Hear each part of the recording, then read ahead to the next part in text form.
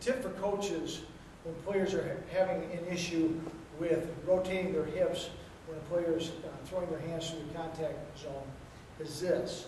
One of the things you want to look for is look for the player's feet to actually be sticking, or rotating outward like a duck. And one of the things you want to do is make sure that their toes are pointed more square or forward to home plate, and you can see the position here. This allows me to have proper rotation, better rotation with your hips. When the feet are pointed outward like this, oftentimes a player is very stiff in their leg movement and very difficult to rotate their hips forward. So again, when you're looking at hip rotation for a hitter, what you want to make sure is your toes are pointed straight forward when they take their initial snap.